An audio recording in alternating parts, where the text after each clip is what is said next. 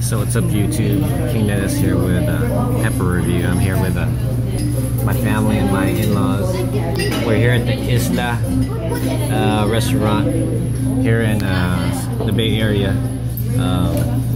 Here just doing a quick review on mutant jalapeno. This is grown by Romy James Hill, goes by Romy 6 on the hotpepper.com.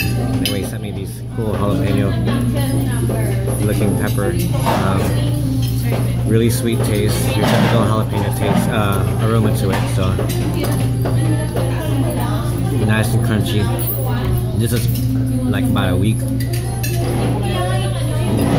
ago. He sent me these peppers. Wow. Definitely hotter than the jalapeno. Great sweet taste to it. Thank you. I would say a good heat. I would say maybe about 3. Nice lingering heat that goes to your mouth and then quickly to your throat. But surprisingly good. I'm not really fond of fresh jalapenos, but this one definitely is a pretty good tasting jalapeno. I don't know if these seeds are viable. They still look pretty young, so we'll be curious to see if I can ask Romy, James, if he can send me some more seeds off of this jalapeno cross. But I would say probably even a little bit or close to as hot as ají limon, but it's great tasting. I love it. Very sweet, very fruity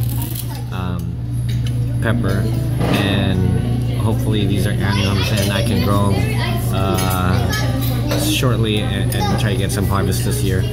But James, if you're out there watching this video, please try to see if you can get one to fruit for me that I can harvest the seeds, but because I don't think these seeds are viable. They look very, very young. So great tasting pepper. I would say a good heat, maybe 3, and I would eat this again. So I'll be eating lunch now with my family. My brother-in-law eating the pepper too. So.